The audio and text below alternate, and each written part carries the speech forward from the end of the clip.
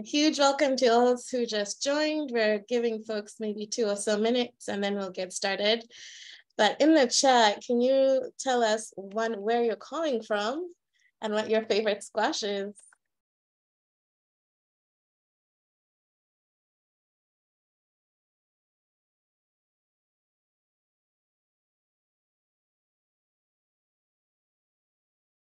Oh, butternut delicata. Yes, it's a good one.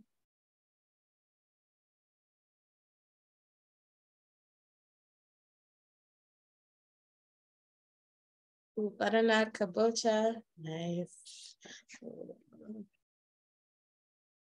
Let me throw mine in too.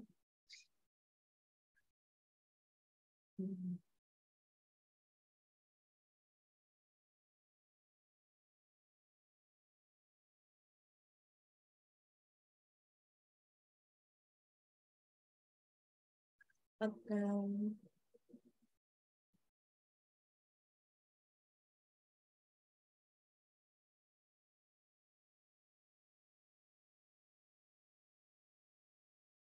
Hey, Damali. Ooh, butternut. Yes. Hi, Isabel. Classic pumpkin. Nice. Unappreciated. Good, good.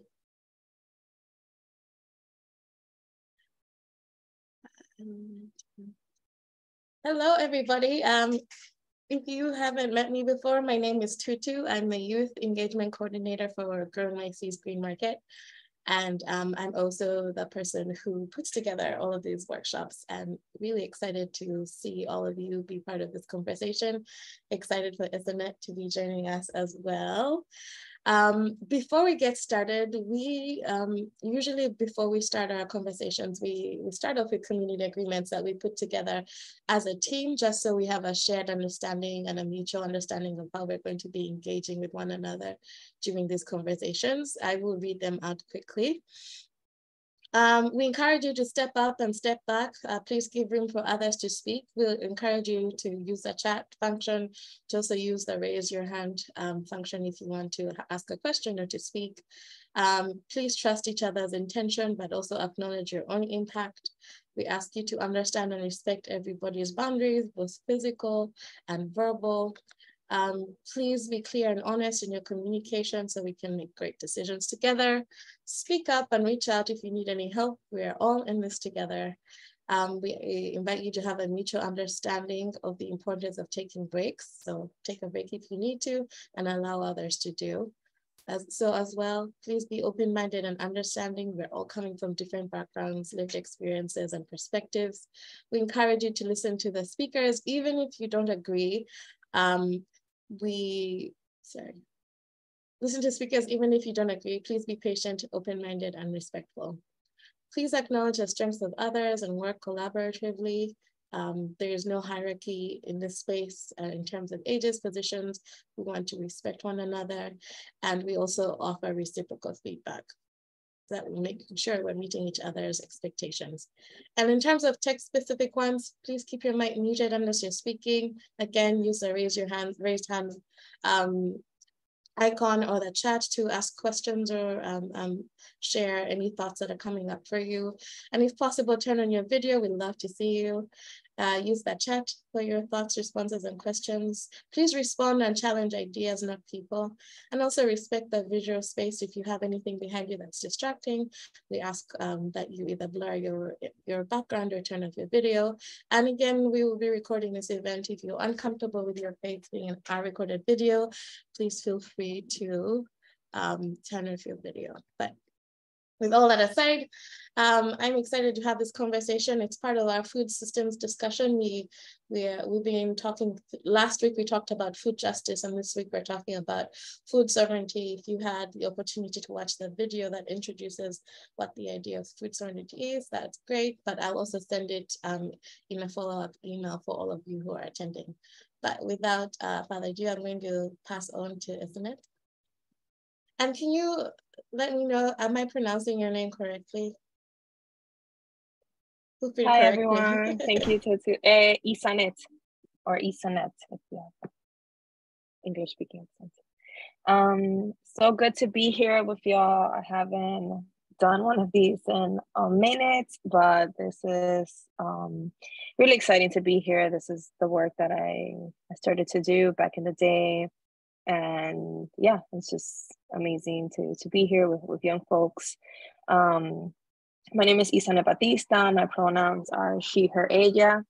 And yes, I am Dominican from Washington Heights. I currently live in between the Dominican Republic, the North Coast, Puerto Plata, and New York City. I'm going to speak a little bit more about myself in a little bit, but even though I didn't work for Grow NYC, I used to work at different markets then throughout New York City, like around 7 years ago.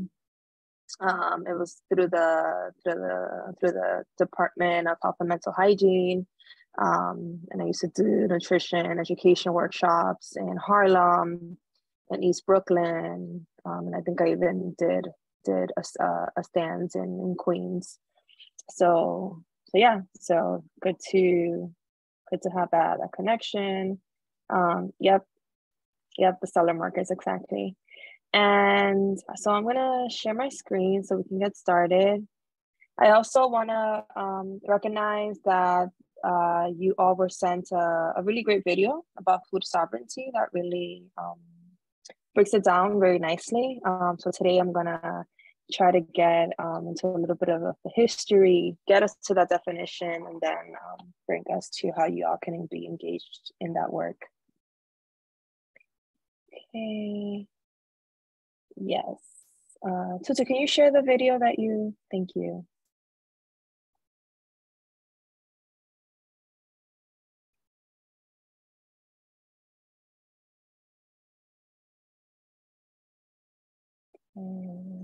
Share my screen.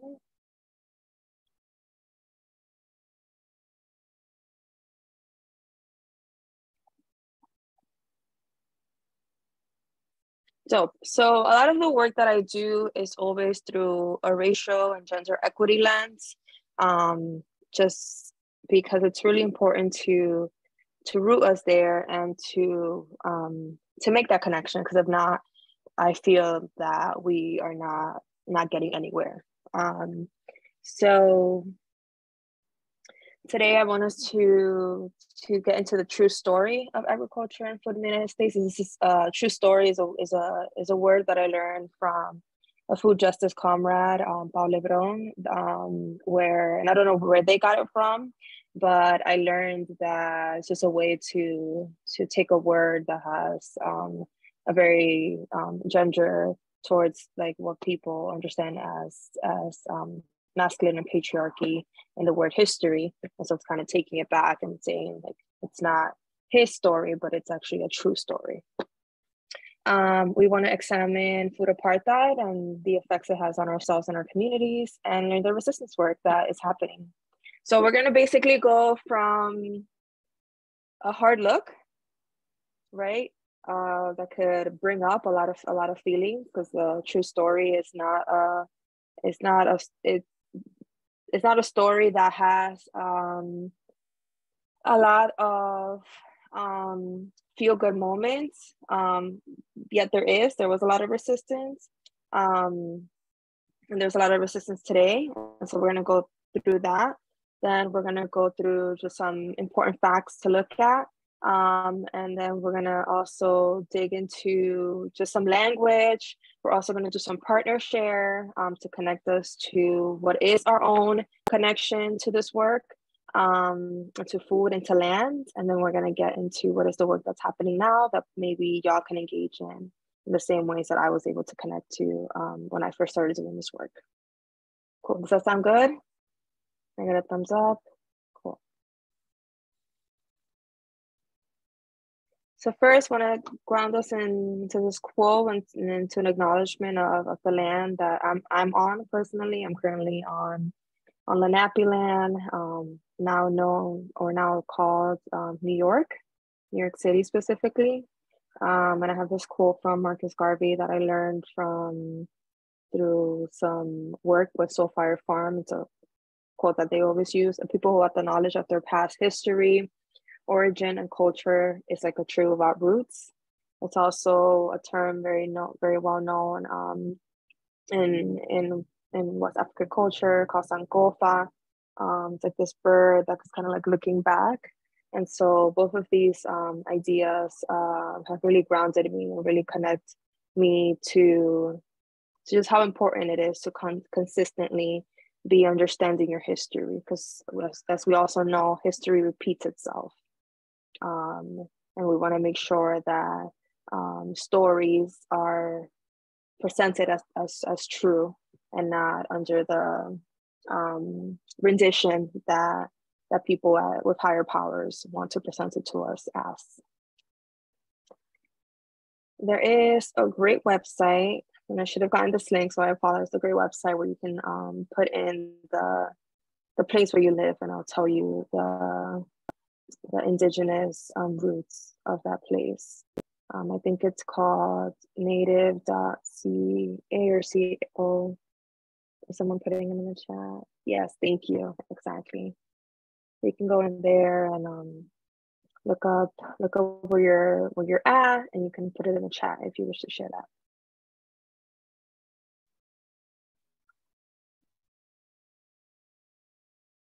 Cool. So who am I?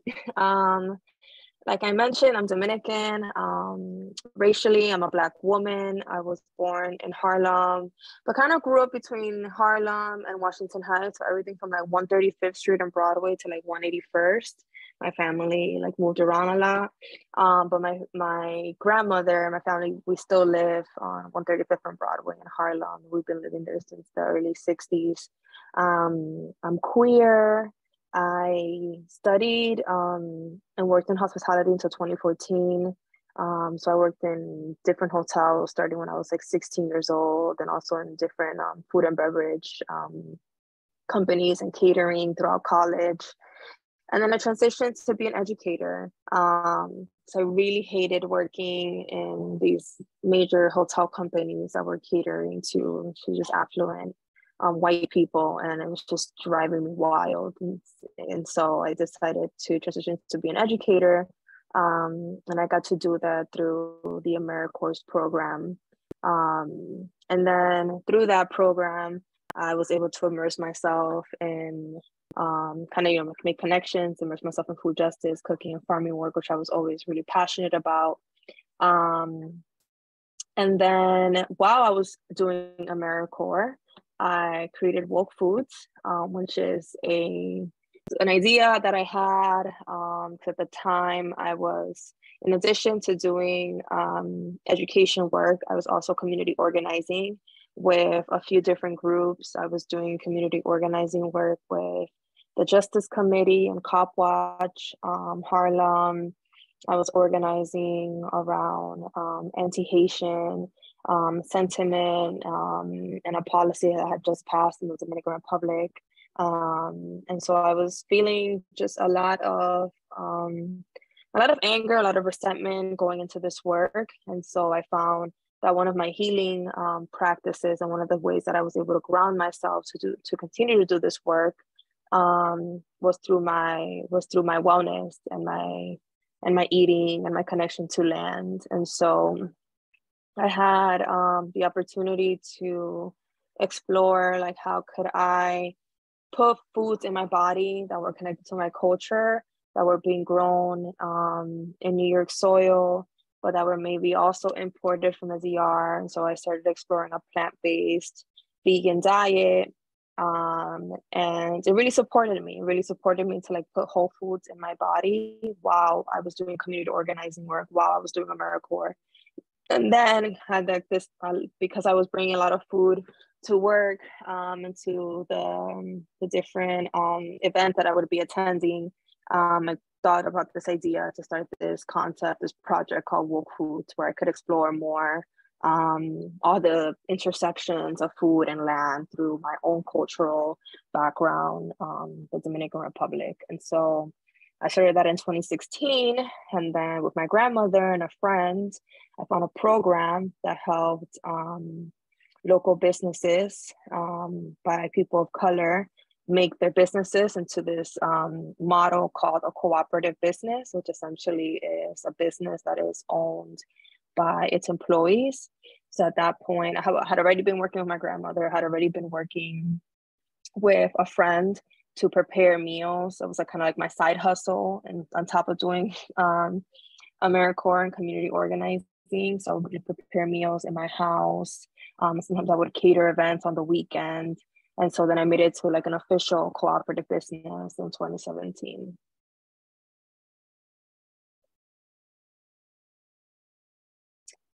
Cool. So now we're gonna get into the true story of how we even get to this place. So like I mentioned before, it's very important to like really ground ourselves into the indigenous culture of our worlds. I think often when we think about indigenous cultures, we think about indigenous folks from the US, or maybe indigenous folks from different Latin American countries, or even Caribbean countries. I know that's something that my people are very proud of. We're very proud of our Taino heritage, but we often don't think about that also within our other ancestors. In the continent of Africa, we also had indigenous people. So indigenous people are really folks that are rooted in that place. Like those are the first peoples of that place. And so indigenous people from all over the world, especially Latin America, the Caribbean, and Africa, used to be in an interchangeable relationship. So traveling, interchanging happens often with folks. And I don't know a lot about the indigenous culture of Europe, for example, but the work that I do know is that countries like Mexico, what we now know as Dominican Republic and Haiti, but the indigenous was called Ayiti. And not Quisqueya, like a lot of people think. That was actually made up. So the indigenous name of what then the colonizers then called Hispaniola is called Ayiti. And so a lot of indigenous people would travel and interchange and have that kind of relationship. And so within just kind of coded in the way that we be as people is very much about giving and exchanging. So that all started changing in the early 1400s when European colonizers started to come and explore our islands and countries, and looking for ways to extract. And the one specific story that I'm going to focus on is the transatlantic slave trade. And I also invite you to take moments of breathing, or just moments of sipping water, anything that you need to care for yourself as you listen to this. And so the transatlantic slave trade starts bringing people from the different African coast to this side of the country, so specifically Latin America, the Caribbean islands, and eventually the north coast of the United States, to essentially work the lands and create wealth for European and now North American elite wealthy people. And this is after a huge massacre, not a complete elimination, but a huge massacre of indigenous people that were already in these places. Massacred through different ways, through colonizers deciding to murder them, also through colonizers bringing different diseases that indigenous people in these countries were not were not able to really live through, and so they died in that way. And also through indigenous people going up to the mountains and deciding to live life on their own, and some of them even deciding to take their own lives to escape the the, the enslavement. So it's important to really say this, talk about this story, because often when we talk about racism or racial equity, where we're not making the connection between the fact that racism or just the concept of race and this division of people was created in order to justify this project of colonization through the different mechanisms, such as the transatlantic slave trade. So it wasn't all like a lot of people talk about race being a social construct, and it is. It was a concept created by specifically French and German scientists who were, funneled money by different European powers to say, let's create these racial categories so that we can say who's human and who is not. And who do you think, based on those racial categories, based on the racial categories that we have today, who do you think were classified as the non-human race? You can put it in the chat.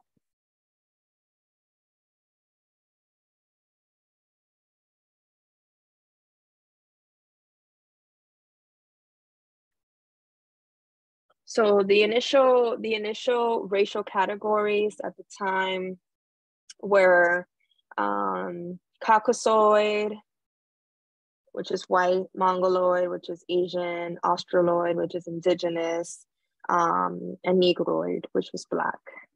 Exactly, yeah. So you get the concept. So essentially anyone that was Negroid, Australoid, so indigenous, Black people were the people that were categorized as non-human. But specifically for this transatlantic slave trade,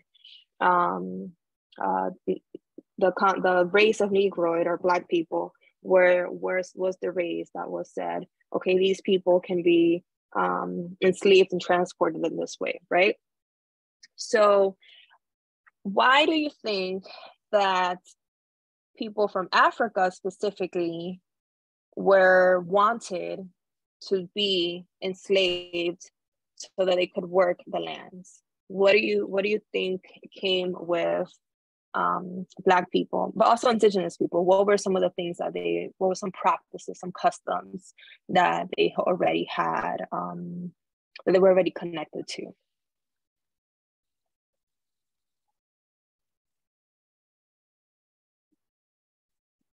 You can also put it in the chat. Now, remember, I'm talking about people who would exchange seeds with each other, talking about people who already had an innate connection to land. Yes, exactly. So these not just these ideas of being barbaric in nature, but they also were very aware that indigenous people and Black people had farming techniques. Like innately, they were people of the land that could work the land.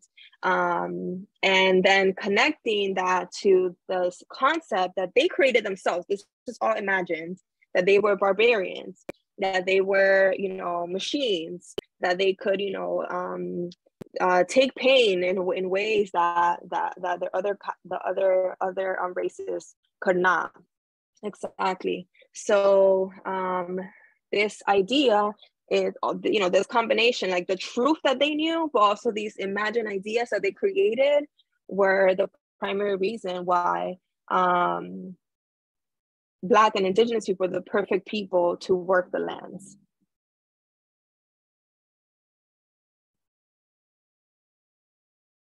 So now we want to ground in the United States. The way that a lot of enslaved Black people end up in the United States is they kind of go through the passage of a lot of enslaved Black people end up coming in through the Caribbean islands, and then or also through some countries in Latin America, and then they end up making their way to the north coast, and the northeast, and the south also of the United States. And so it goes from, essentially today, it goes from enslaved Black Americans to immigrants from Latin America, the Caribbean, and also Southeast Asia, for example, the Philippines. So today, 80% of our food is grown by people of Latinx, Hispanic descent, but only 3% of farms are owned and controlled by Latinx and Hispanic individuals. And from the 1920s to today, the percentage of Black landowners steadily dropped from 14% to only 13% across the nation. So it's interesting how even today, Black people are still under what technically would be right now, even though Latino Hispanic is not a race, it was never a race, and people are trying to make it a race now. It's but it's actually just like a heritage. In terms of demographic groups, Black people are still owning less land than folks who are from Latin American countries. So that's just something very important to look at, just because throughout time, race and identity has morphed, and throughout time, white people had certain there were descendants from very specific countries, and then over time, other countries that at first were not supposed to be white were now invited kind of into the whiteness, and we're seeing that a lot within the Latinx and the Hispanic heritage. A lot of people who are like, if you see them, you're like, okay, that person, because of the way that we have been socially constructed, you'll say, yeah, that person is just a white person who speaks Spanish. So, this project of racism and race and colonization is still alive and popping, unfortunately. And so we're still seeing that kind of that play out in these statistics.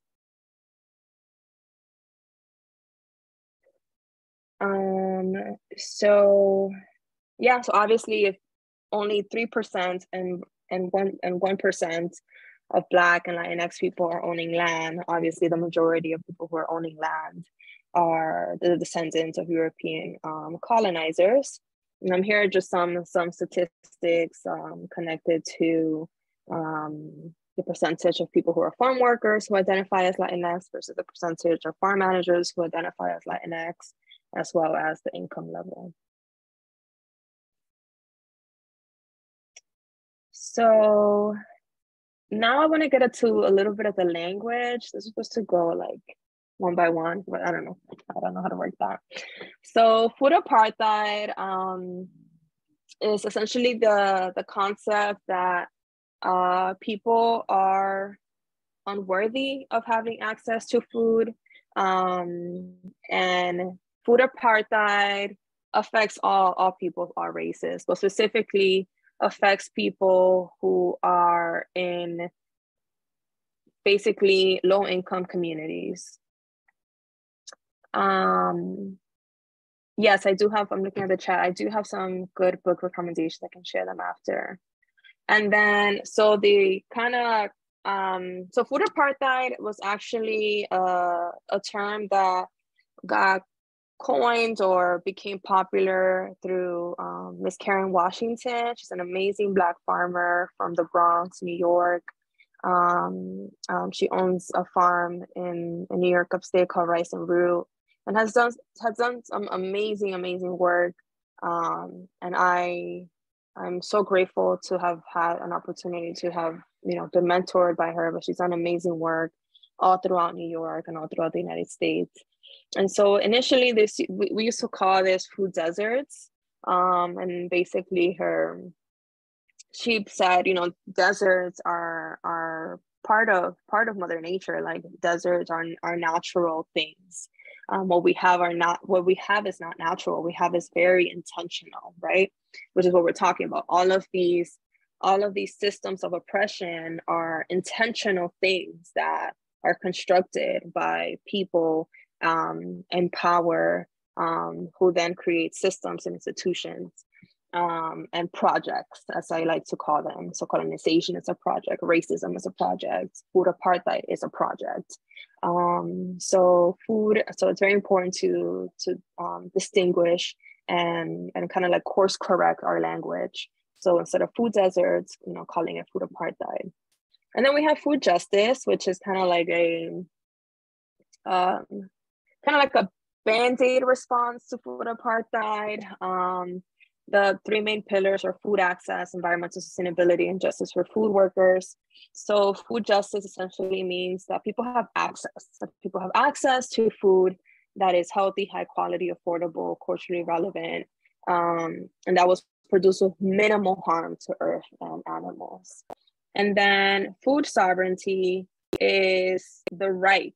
So it goes from just having access to people having autonomy. So sovereignty means being sovereign, being able to have the right to who you are as a person. So it's a right of peoples to healthy and culturally appropriate food produced through ecologically sound and sustainable methods. So see how this is like in food justice, we're talking about produced with minimal harm to earth, versus food sovereignty is produced through ecologically sound and sustainable methods. So that's a key difference. We're not just trying to like minimize the harm to earth.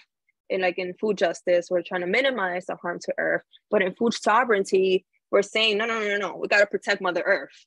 Like we have to protect our land. Like, and as people who also have the right to our sovereignty, Mother Earth also has the right to her sovereignty.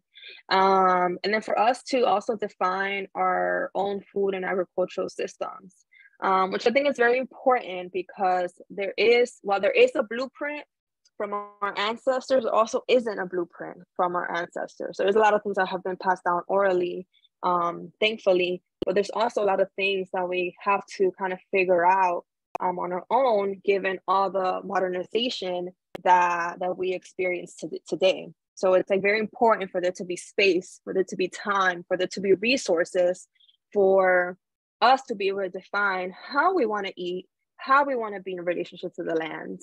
And then also food sovereignty means ending poverty and gives the land access to Black and Brown people.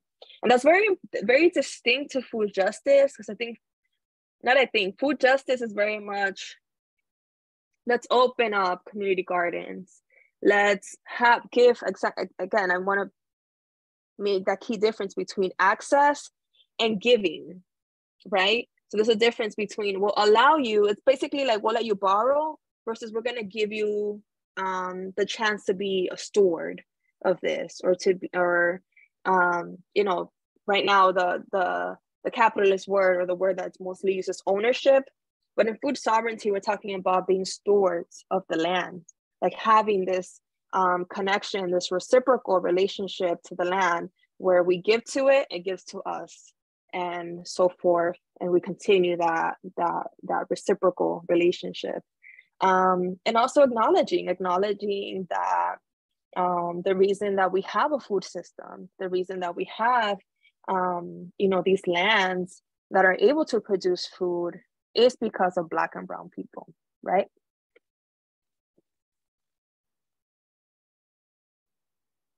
Do we have any questions about the key difference? I'm going to stop sharing for a minute. Or any comments or anything that people want to share about this key difference between food justice and food sovereignty, or anything that has come up, any feelings, any thoughts, anything that's coming up for y'all so far.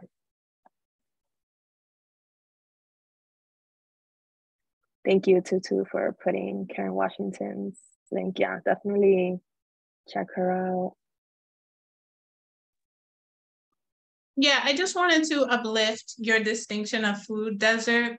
It's really important that you made that distinction because hunger and food denial is definitely man-made and not of nature. And it's something that can be done about.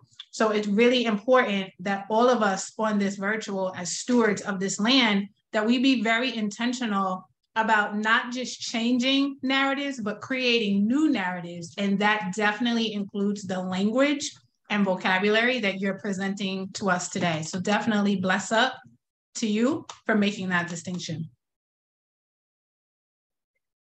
Thank you, DK. Good to hear your voice. I think it's very important that we start really using the, I wouldn't say corrective, but I think morph. I think we continue to learn as we go. Like I mentioned, these are all like, you know, projects and violence that has been created by white colonizers throughout time. And so it's very important for us to use the language that is most like really lands it, no pun intended, like really lands it for what is the violence that we are experiencing, but also giving ourselves grace because language evolves. Because we come from a colonized mindset, language is going to continue to evolve the more that we dig into the true story, right?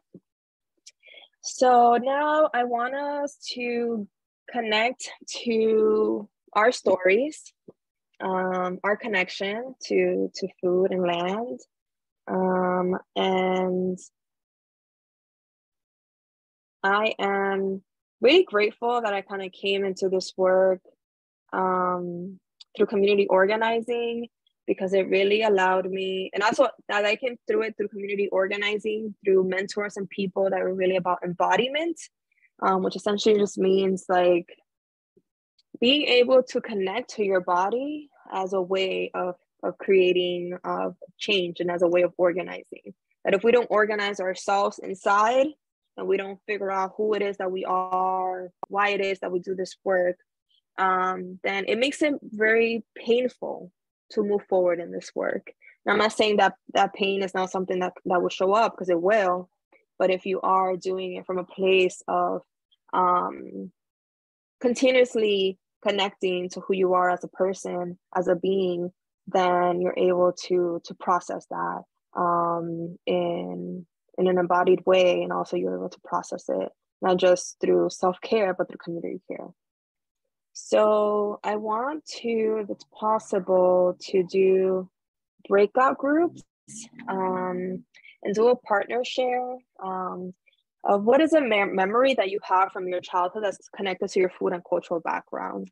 And we can spend like five minutes, 2.5 minutes, 2.5 minutes for each person.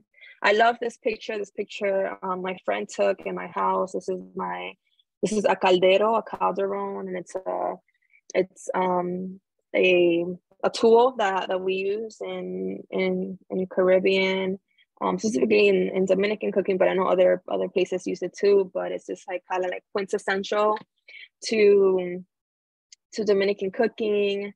And then, you know, you have like the yuca here and the pottery. And so, yeah, I have a lot of just, when I look at this, just so many things that can come up for me when I look at a caldero. And so that's basically what I'm inviting you to do, inviting you to go back to through memory lane and think about a memory that you have connected to food, that is in alignment with your cultural background. And it does not matter where you're from.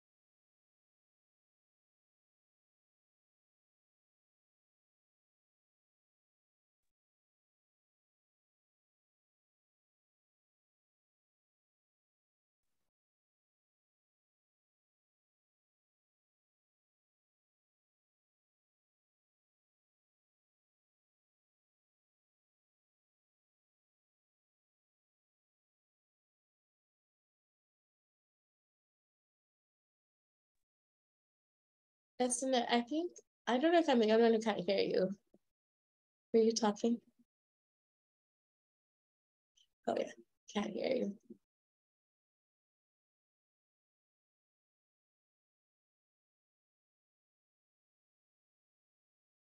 No, no.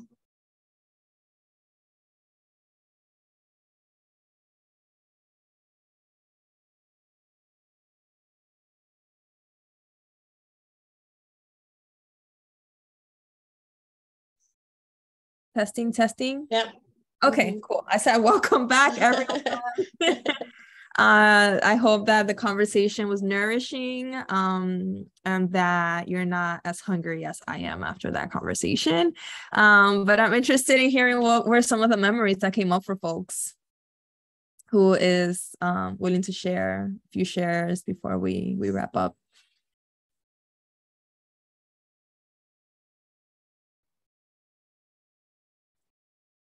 Go ahead.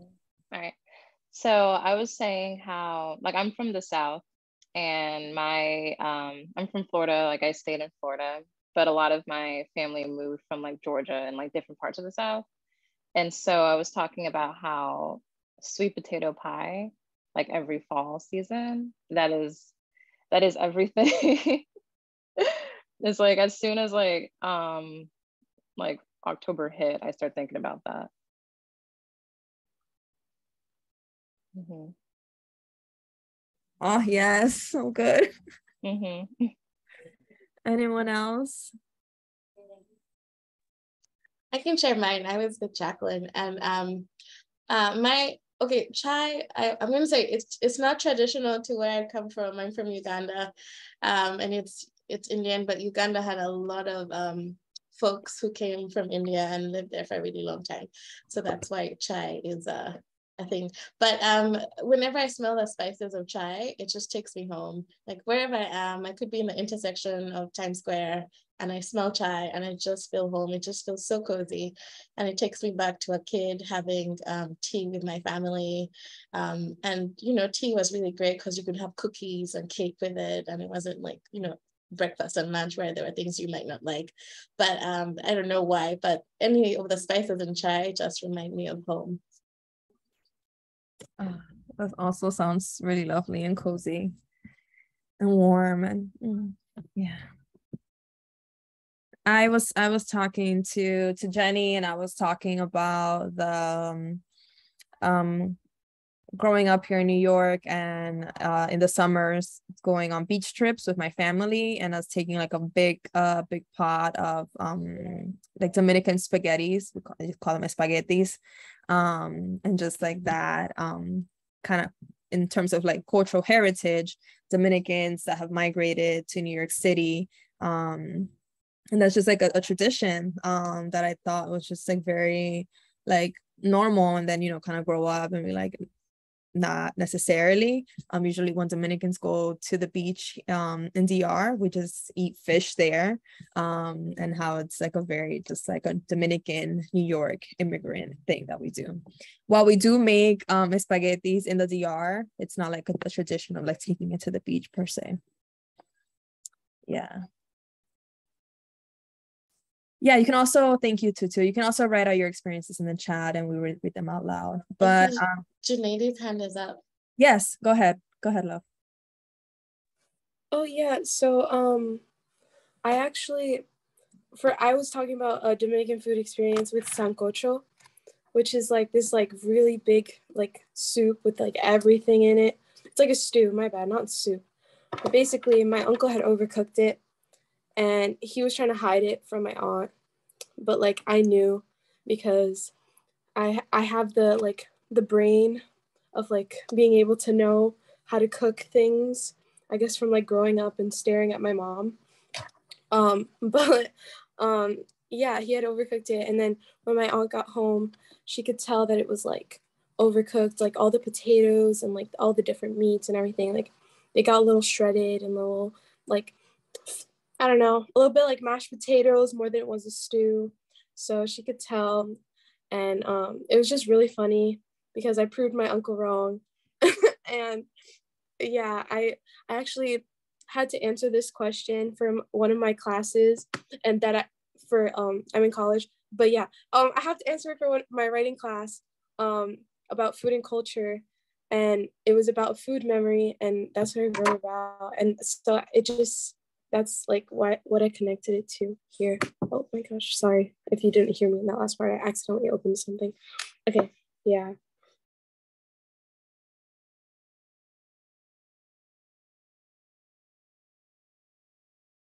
Oh, isn't it? You're muted. Oh. Thank you so much for sharing. Definitely resonate with sancocho, one of my favorite foods. Y'all can keep putting in sharing in the chat if you wish, but we can move forward now. And so we've gone through the story. We've gone through kind of like the impact of that story, and we've also just connected and been like, this is still the resistance that kind of lives inside of us, and that continues despite all the violence and oppression. We still can connect to joy and memory, to food in our land. That's not something that can or I think it's not something that can ever be taken away. So in addition to that, like, how does the work and how does the story continue? How does food sovereignty actually get to come into more of existence? How do we go from, food apartheid to food justice to food sovereignty? I wanted to share just a few of the work that is happening in New York specifically. Share my screen again. Okay. So I should have translated this quote. This is a quote that I really like.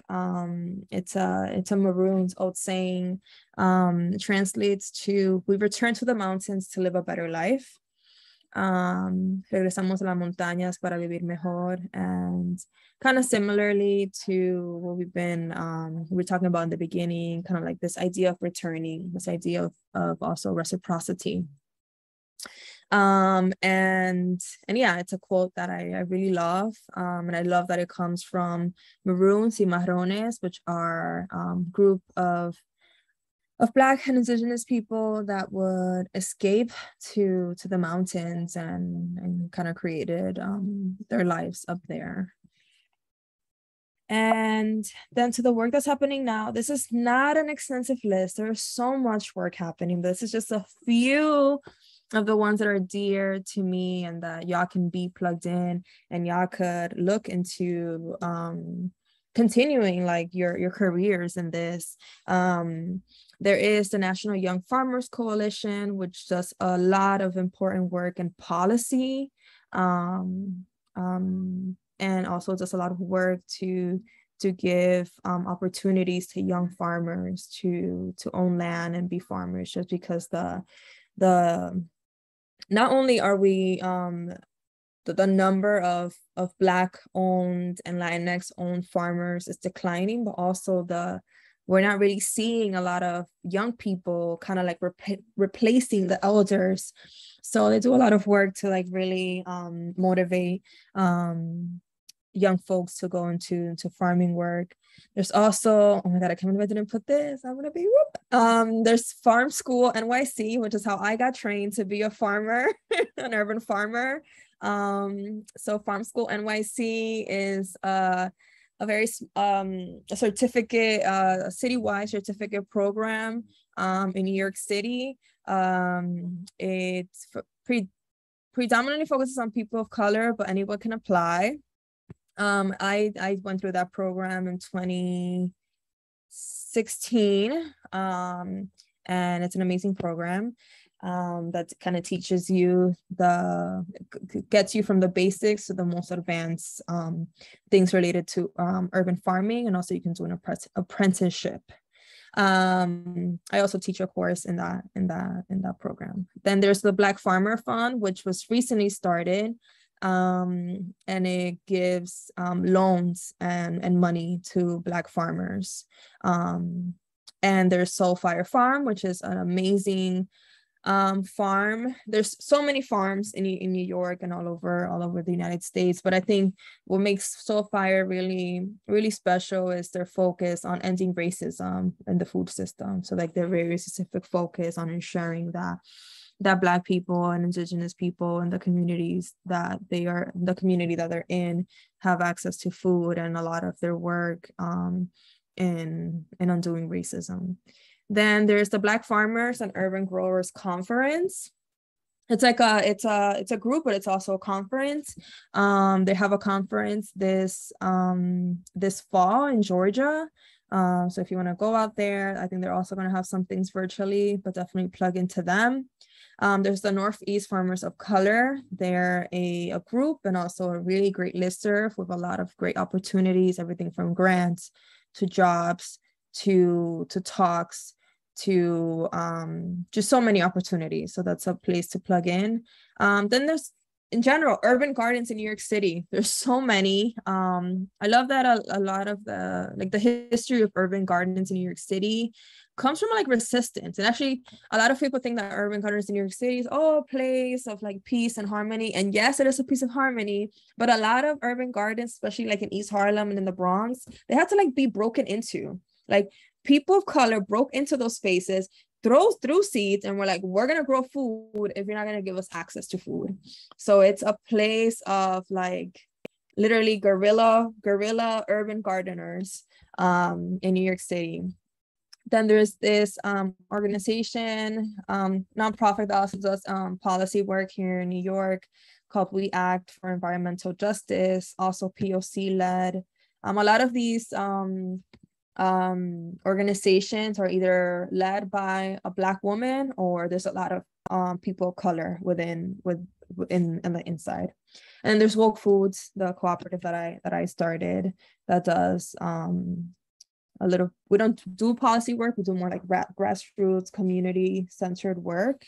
And I also want to big up Tanya Fields, who is a huge inspiration of mine. This is a really old article from 2010, but she works in the Bronx. She started Libertad Urban Farm, which translates to Freedom Farm. It was like open to like the whole community. I remember you could go there and get eggs. You can still go there and get, there's like a chicken coop. You could get eggs at like a really affordable price. You could pay with your EBT. I remember I would go there with my food stamps and I was able to pay for eggs and produce. And yeah, she's just amazing. Now she has another organization called the Black Feminist Project. But yeah, Tanya Fields is definitely a person that you want to plug into. This is some of the work that Woke Foods has done.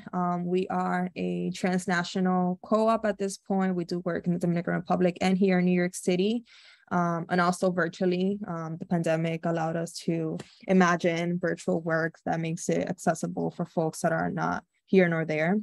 And so we do different workshops on growing seeds. We do dinner experiences in person where people kind of come to eat a full course plant-based meal, but also kind of get to go through a reiteration of this workshop, but in a more shared meal experience. Then we have we just had this virtual workshop called La Política de Nuestra Comida, which translates to the politics in our food. And it was just talking about the different impacts of systems of oppression as it comes to access to food and land in the DR. We had amazing panelists, and we had that at our restaurant in the Dominican Republic. We have a restaurant connected to a community garden out there. And we also had it running virtually. We used to do catering in New York City. We've kind of put a pause on that just because there was a lot of things that were lost when the pandemic was first started. And so there's just like a lot of legal paperwork that we have to go through to get back to that, but hopefully in the future we can do that. And there was another, oh, okay, that's it. But yeah, there is really so many avenues you can take. everything from working in policy, working at the grassroots level, working directly as a farmer, working as a farmer educator, going into a more like a 4-year degree if that's what you wish. You could go the route that I took, that was more like a certificate program. You can go the route of working as a cook, as a farmer. You can mix all of them. I mean, I think that's the beauty of land and food work, that it can really be all the things that make it good for you to be in. You could be a seed saver, you could be an herbalist, you can be so many things, because the earth is so bountiful, and it needs so many of us to be its stewards, at the land level, at the food level, at the systems level. Even if we don't like the systems, like it is kind of the world that we live in. And so I definitely invite you to explore everything and anything that sparks your interest. It could also be very niche. So it's like, if it doesn't exist, you can create it, which is what I did. And it's really hard work, but there are resources out there and tools and community, which is the most important thing of all, doing this in community and doing this because it's a passion for you, and it's because something like you believe in, and that we have that at the root of so many systems of oppression. Everything really started with land. So thank you so much for listening and being here. This is kind of the end of this presentation. And yeah, I'm just so grateful that y'all stayed with me. Oh my God, I'm so sorry for going over time. It's okay. Thank you so much, Antoinette. I'm gonna, are there any questions? And maybe we can take 1 or 2 questions before we dismiss. Anyone have a question before we? Hi, this is Jenny. I have a question. Hi, everybody. I'm Jenny. I'm just here joining you today from the Pinkerton Foundation, which supports programs like this one. Thank you so much for this presentation today. I learned so much, but I'm curious, like, I know personally for me, my parents always said to me, we worked hard so you didn't have to. And so we don't want to see you in a job where you're farming, like doing things like farming or hard labor. So I'm curious if you have any advice, and I also hear that from others as well. Like it's like how can we enter this field if it's something that we're really interested and passionate about, and how do we have those conversations with our families to let them know why this is so important to us and why this is a path for us. Great question, Jenny. Give me 1 second. I'm just charging my computer. I didn't realize it was dying. So I will say that I think that comes from, unfortunately, our colonized mindset of seeing that work as less than. I know that is something that my family has really struggled with, everything from my decision to go to farm school to even move back to the Dominican Republic. They were like, we worked so hard. You're like literally undoing all those things. Well, what they don't see is that this is not an undoing of their hard labor. This is a reclaiming. So it's like a reclaiming journey of saying this work became like to become like less than by the ways of colonization and oppression. Like it wasn't even work. It was just a way of life, a way of being our actual culture, our actual heritage, our traditions. And so being in relation to the land, working the land, cooking with food from the land, like all these what we now call careers, were just how we did life. And so that's what I try to remind my family, even if they dismiss me. My family's very harsh, and I am often dismissed, but at the root of it, I know that it's a process of reclamation for me and of a process of rematriation for me as well. I also think something we've heard during all of our conversations through these workshops is that, you know, food is essential to all of human life, and that that power is taken away from us if we don't have access to food. And so essentially what we're doing is ensuring that our folks, our community has, you know, like you're talking about sovereignty over the food that is coming into our community, so we have access to it, so that we don't find ourselves in these positions where that food is kept away from us as a power play. So maybe that could be another way to talk through. Our communities need to have more autonomy over the food that is getting into our bodies, that we're eating, that we're growing, and we can start to pave the way for that. Yeah, exactly. I mean, there's so many answers to be given in terms of this work. Like the story is so deep. Like we're talking about like 500 plus years of colonization compared to 1400 years of pre-colonization. And so there's just a lot of different answers to be given. But to say that this work is less than is, yeah, it comes from a colonized place.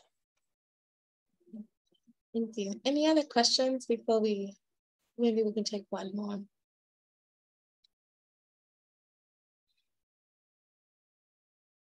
Okay. Well, I'll lift up mine.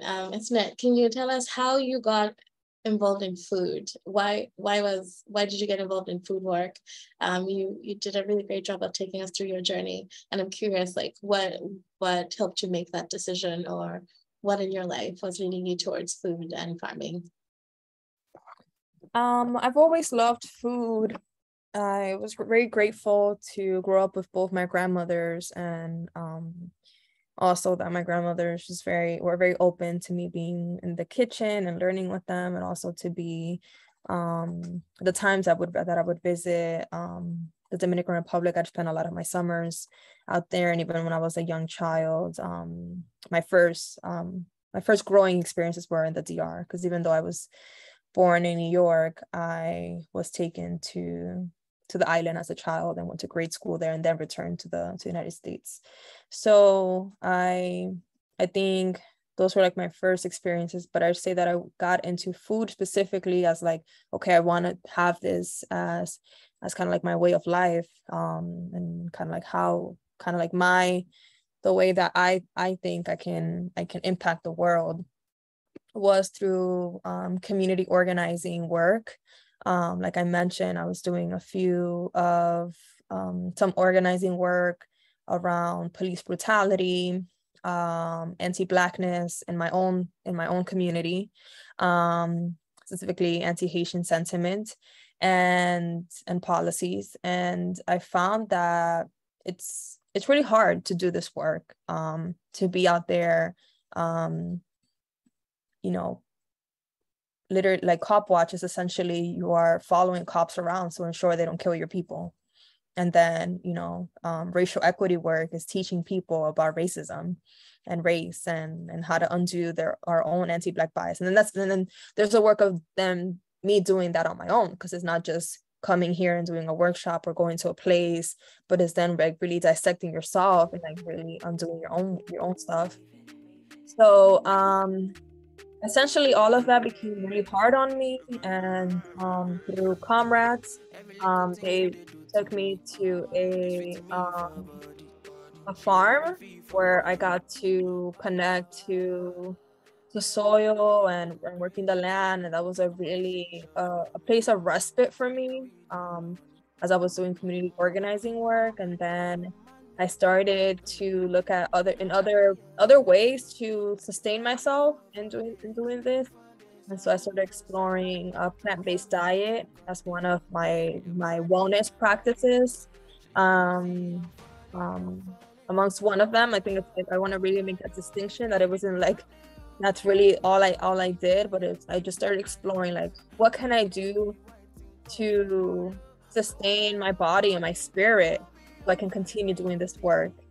And then through learning more about the project of colonization and racism, I'm like, oh my God, all of this is connected to land. Like, all of this started from extraction of our peoples to work land, so then generational white wealth could be created. And I was like, if this is where it started, this is where I want to go.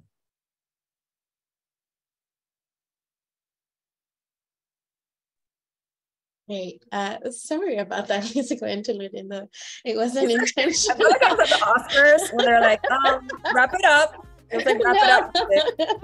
No, no, we're trying to like to end up with, like, you know, a musical interlude so it doesn't feel abrupt. That was not my intention at all.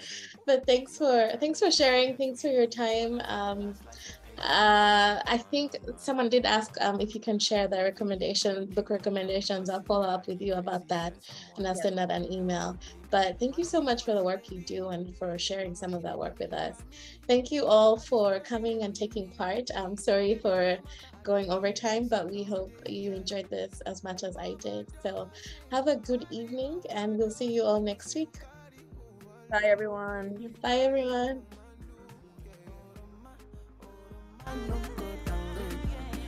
Bye.